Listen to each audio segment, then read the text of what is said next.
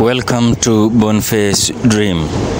Secret emerged how Uhuru Kenyatta plans to endorse Raila Odinga. President Uhuru Kenyatta may officially endorse ODM leader Raila Odinga during the upcoming Jubilee Party National Delegates Convention. It has emerged. Addressing hundreds of Raila supporters at Uhuru Stadium in Murang'a on Saturday, Gatanga MP Ndwati Ngugi revealed that Jubilee and ODM will hold their delegates meetings on the same day in different venues and then walk to Nyayo Stadium where the head of state will approve the former premier to succeed him.